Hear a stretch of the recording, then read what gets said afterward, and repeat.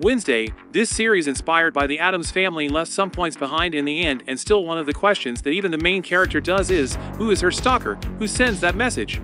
Welcome to another video here about the universe of Wednesday. Before starting, leave us a like and subscribe to our channel.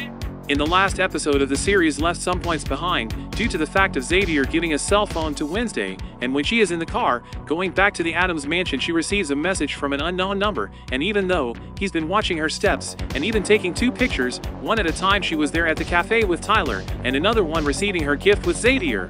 I'm going to tell you some possibilities of who is the person would be.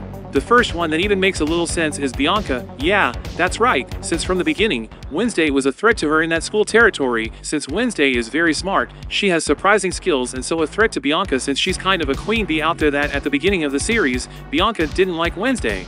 So, she could have sent the message to threaten something like that, and as much as she helped Wednesday in the end, she didn't because she likes her. And no, she did it for the greater good even for everyone at school, outside of which we also found out that Bianca isn't even called Bianca, and they're in the scene with her mother. We find out that she used her siren song gift to get into the Nevermore Academy.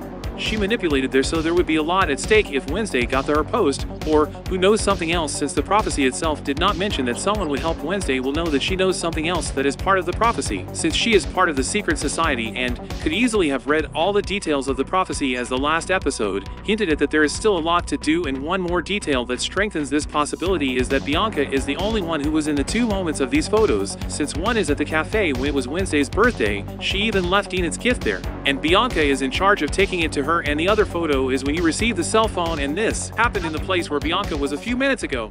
Other than the siren song, Bianca's mother says that they are losing their powers. There could be something involved there. Yes, that is, there is a great possibility that it could be even something related to that mermaid thing with her mother that was not resolved this season. Another possibility that is unlikely, but I also do not rule it out, is the son of the mayor. Okay, we know he apologized for everything he did with the outcasts, but don't you think it's strange that he didn't suffer much with the death of his father? I don't know if I missed the scene, but I don't remember him being very sad other than that part of the wake. Maybe I can having something to do with his father, and it's worth remembering that he has a fight with Wednesday over the first episode when she beats up him and his friends.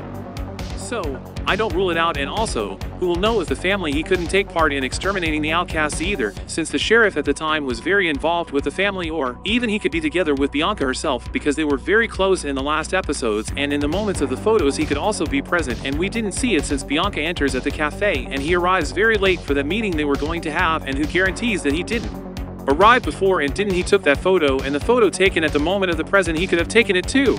Right, it's a great theory. Comment below what you are thinking. Another possibility is the teacher itself. Let's face it, maybe she didn't die after the bee attack, and Wednesday just stomps on her, and after that she doesn't know what the end of her was. That is, she didn't die, and in the second season we will definitely see her little face again. Could it be that it wasn't she sent the messages herself and could have manipulated someone to take the pictures to keep an eye on her, and she already sent the message right away just to lose Wednesday, since it would be a little obvious that the same villain is chasing you, and in this one we already enter the other possibility of being a new villain. That could be together with the teacher, and even be a relative and agree with the beliefs passed down from generation to generation in the family, and no one even noticed, and maybe he didn't even show up because how the teacher survived alone, without help from anyone. With all this we'll only find out next season. Another thing that may indicate that there are a lot of people behind it, yet the other possibility is the one that makes the most sense, who is Tyler's father. He could also have watched the girl, because maybe this all the time with his son who caused the deaths, because he was aware that his mother was an outcast and also a hide. He accused everyone and did not speak nothing about the possibility of having been his son to be a suspected. I think he suspected because when Wednesday talks to him at the police station, she tells him that they can make his son turn against him even though he was supposed to kind of get smart. Besides, he never told the details of the investigation for Tyler, that he asked so much not because he was closed, but because maybe he didn't want to give guns to someone who could be the suspect, but he didn't want to believe it, and now, he's after Wednesday for revenge on something from the past that might be connected with her, since he doesn't like the Addams family for some reason. He made his son get arrested, since the last episode shows Tyler arrested. Another detail, the principal didn't die and she faked her own death and impersonated a person, and we see that she had a great rivalry envy with Morticia, and they know that hatred and envy lead to many situations. She could have sent a message to Wednesday for some form of revenge against Morticia.